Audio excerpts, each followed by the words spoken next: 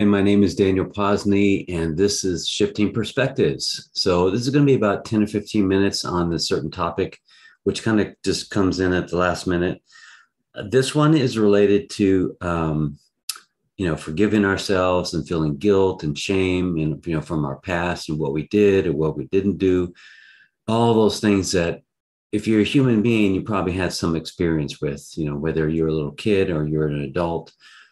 But if you've been listening to this for a while, then you probably know that whatever you're feeling that you've been having in your adulthood probably tracks back to something in your childhood, whether you know it, remember it or not. It usually tracks back to that. Um, I was just kind of meditating, closing my eyes, thinking about my past and my childhood, or when young adult, and different experience I had in relationship and mistakes I made in parenting and all those. I could pick up so many. We could have a chat all day long about all the things that I did wrong. But I think about that, where I was at that time. And I was very insecure, just moving from reaction in the best way that I knew how. If things got too wonky, I would just go off and go do something, or drink, or do sports or something, and that was just what I knew. I didn't know anything else than that. So yeah, I can look back and say, oh, I should have treated my kids better. I should have treated my wife better. I should have not done that in that relationship, or all those kind of things. But when you're there, when you're in it, it's kind of like, imagine how it might be in a combat situation, or when you're a first responder or something. You're moving in a way that makes the most sense to you, that the with the tools and awareness that you have at the time. And then I got to thinking about what makes me who I am right now, that I could look back at myself and have some kind of judgment about how I didn't do it right, or I should have done it differently. And there's this saying that goes along with, as you get older, you become older and wiser. And it's just very oversimplification of what's going on from my perspective. So we're going to go a little deep right now about what I feel is actually happening as I progress and I start to kind of awaken my consciousness more. I start to become more clear. So the process has been, shit happened. Had a big breakdown in my life. Thought about leaving the planet, and that caused me to kind of really open up and really start to look at a different way of living. I knew that the way I had been doing it was not healthy, and I don't know how much longer I could have done it. And then I started to kind of look at myself. I started to look at my patterns and my beliefs. And what that does is, now this is not something I can prove, but it just seems like this is the case from what other quantum reality and quantum physics and talk about dimensions and that kind of thing, what it kind of goes into. And it's this: as we make choices and we make decisions, we step into another frame of reality. You can think of like your life as all these different frames, thousands and thousands of frames. And if you move that frame in a certain way, your brain makes it look like it's moving. So that's how like motion pictures work. So each frame you can think of as a different reality of consciousness. And then you make a choice, boom, oh, you're in this other reality where you've made that choice. Oh, you made an opposite choice. Oh, you're down in the other reality. So just think about making those choices over and over again.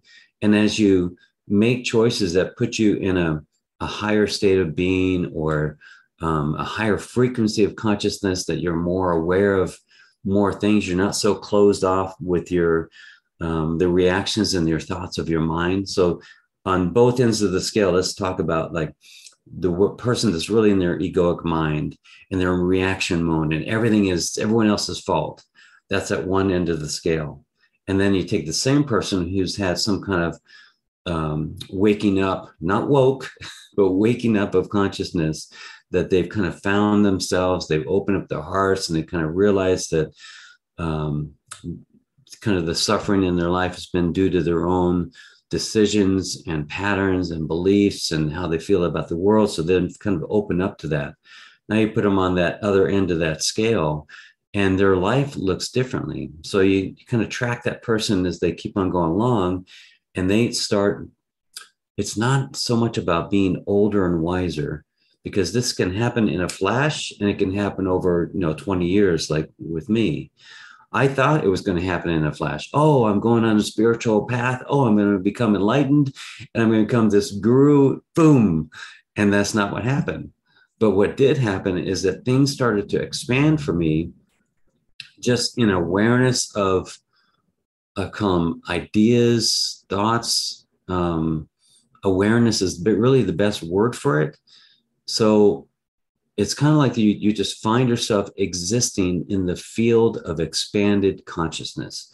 And in that expanded consciousness, new solutions arise, new feelings are there, new awareness of um, life and human circumstance and all.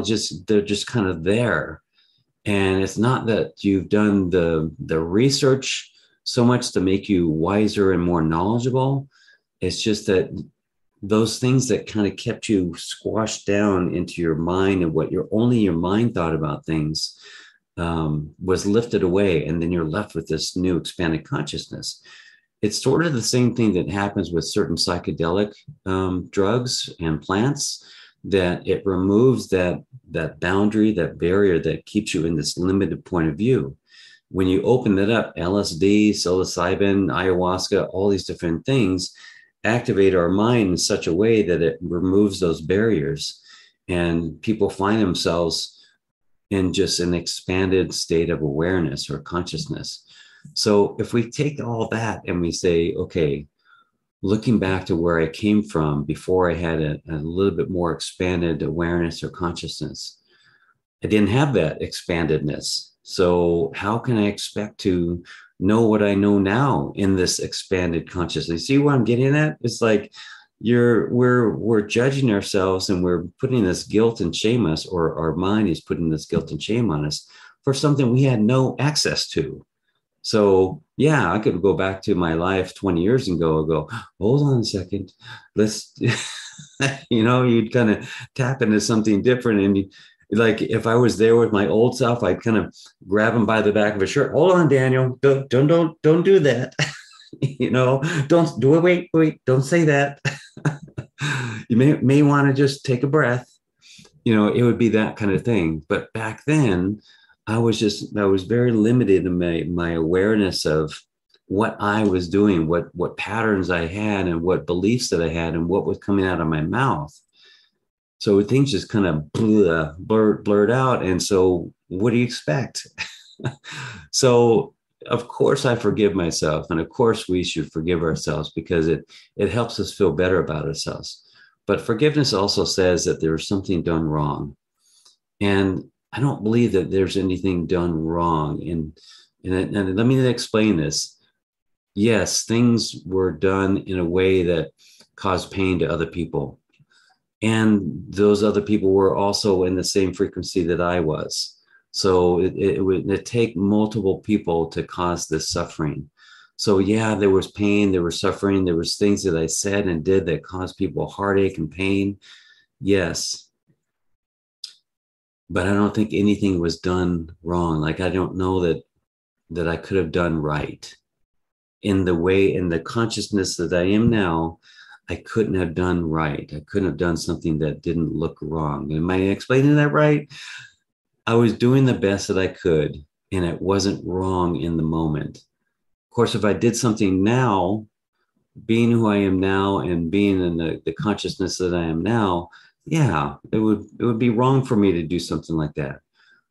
But think of that realm of consciousness as like a holodeck. Like, you remember on Star Trek, there was a holodeck, and imagine that each holodeck that you could step into is a different frequency of consciousness.